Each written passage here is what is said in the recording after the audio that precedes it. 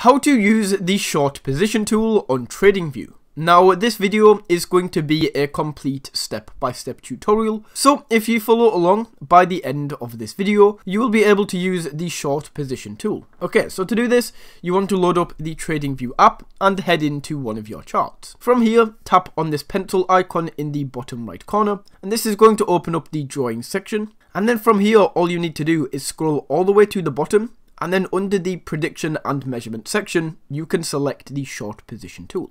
Now, the main use of this is going to be for when you're backtesting. And for example, what we can do is we can take a look at how profitable a trade would have been. So let's say that you're backtesting and one of your indicators went off over here. What you could then do is you could take a look for when your indicator give you an exit position and see how profitable that trade would have been. So for example, as we drag this, guys, you should see the percentage number change. And let's just say we exited the trade right here. You can see the profitability of that trade would have been 38%. Now that is how you can use the short position tool on TradingView. Thank you for watching.